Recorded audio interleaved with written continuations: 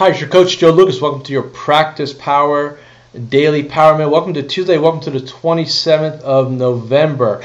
Hey, just a quick reminder as we kind of get into our December calendar in just a few days, and before we know it, the end of the year is going to be here, that you're coming into December probably in a couple different scenarios. Scenario number one, you've had a great year. We're in good shape. You're thinking about next year, working on your business plan, wrapping up some things for 2012, and congratulations, that's great. Scenario number two is you're kind of on the bubble, you got to push it a little bit, but you're still in pretty good shape. Probably make most of your goals, maybe not make all of them, but overall you'll consider 2012 to be a successful year of growth.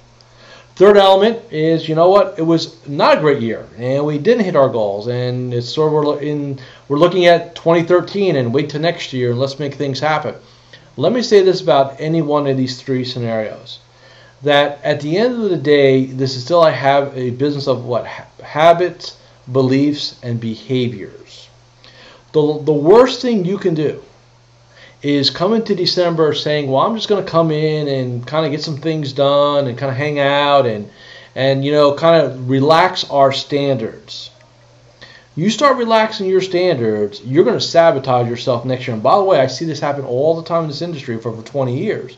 Is, producers or advisors get in this mode of, can't wait till next year, wait till next year. And then they don't do what's necessary in the month of December. And look, December is a short month. Whether you're going to work till the holidays, work a little bit through the holidays, whatever you decide to do, that's obviously your decision. But remember this, there's a lag between activity and result. So if you're looking to have a good January and get out of the box really strong next year, right, and really kind of move things along, get momentum, well, a lot of what happens in January is going to be your December behaviors. Even if you can't schedule people because they say, I don't want to do anything until after the holidays, you get them in your January calendar now. You create that momentum. You create that full calendar. What do most producers do?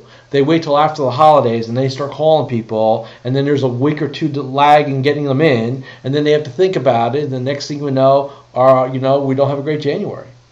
So your January starts now. So I want you to think about it that way. The second thing I want you to think about is you're going to want to make some changes in 2013, because we all do. Don't wait to make those changes in your habits January 1st. Think of December sort of whatever terminology like preseason, spring training, testing grounds, whatever it is.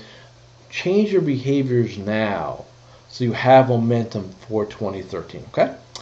Have a great day today, and don't forget, make sure you decide how you want to deal with your business planning. Our business planning center is open, and I'll see you tomorrow.